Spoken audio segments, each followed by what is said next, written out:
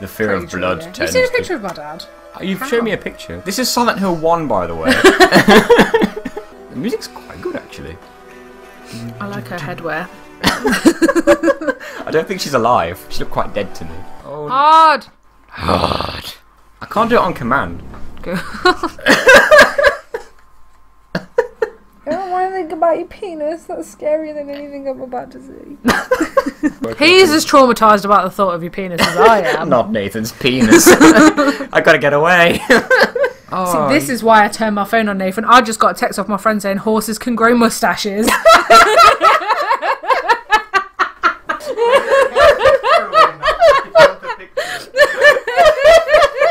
Then followed by, I'm just going to let that settle in. Can you jump?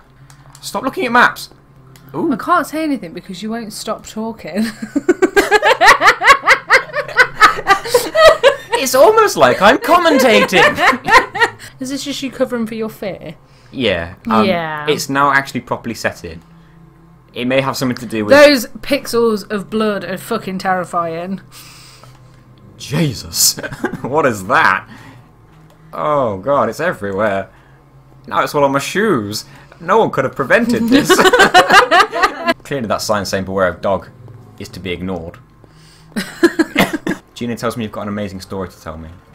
I wouldn't say amazing. Oh, well that's ruined everything, well done. The person that witnessed the thing unfold tells it a lot better than I do because I didn't get to witness myself in all this glory. This is already a massive mystery. This guy has had better days. Yeah. Looks like the stuff I prep in the kitchen. Oh Jesus! Oh my god! What even are they? I know, they scared the shit out of me! Little mole bear men. Going this with way. clawy hands. My phone's going off now, of all times. What is it? It was me texting you about horse moustaches. God, no! This is not the blowjob I wanted today. It's the blowjob you got. I'm gonna have to move Thursday with Tuesday and... No, now I've got to change everything up. I have a push bike. I cycle everywhere. Because I'm cheap and I resent paying for the bus. No, you're supposed to say because I'm fit. Because I'm not fit. I'm very overweight. I exercise. I'm also lazy, but also massively resent paying money to get from A to B. So I bought an expensive bike, which has basically paid for itself now, and it gets locked up outside my shop. You can see it, big old windows. As I'm leaving the shop to go and get my stock, I see this motherfucker. Literally.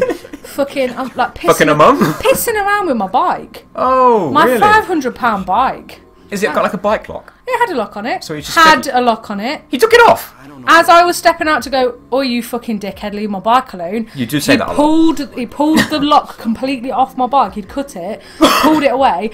I turned around to my colleague and was like, "The fuck is he doing?" Opened the door and went, "Oi, dickhead!" You absolute peen.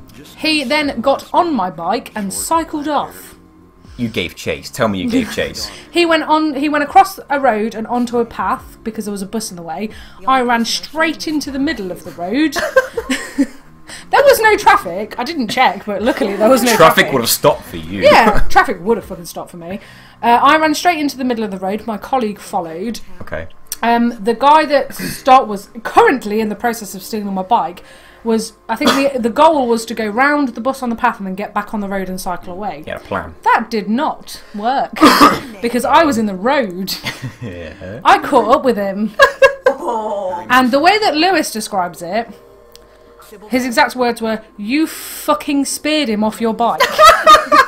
This is real. This is legitimately real. When did this happen? This happened, I would like to say, in front of a bus company that by law has to have dash cams fitted. Amazing. There is footage of it. There must be footage of this. I've contacted the police. I had to report it because my bike is insured. I'll have a copy of that footage. Because I rugby tackled a dude off my bike, we landed on my bike and broke it. Oh, shit. We broke the wheels and we broke a chain guard. Did you break him, at least? I saw his head make a very severe sharp contact with a curb and I heard a crunch. And then that red fluid that came out there might was have no been blood. There was no blood.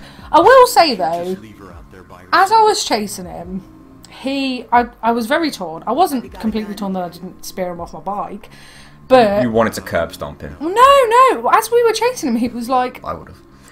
"I'm so sorry. I need it. I really need it. I'm sorry. Then I speared him off my bike. And it was like You heard that first? as I pulled my broken, decrepit bike from under this guy, I went, I fucking paid for it! After discussing it, Lewis was like, I ran out of the shop with you to aid in getting the bike back, but you had pretty much fucking covered, to be honest. I don't have wings. You've got to destroy that monster. Fuck, no. The real monster With your tiny hand knife. The real monster is fear. That's right. That's doing it. Well done. Well fucking done. What's his name? Bob. Well done. Oh yeah, you put it on hard. Oh, Why did would I? you do that? Oh yeah, I did do that, didn't I? Yeah. What his idea that was? Not mine.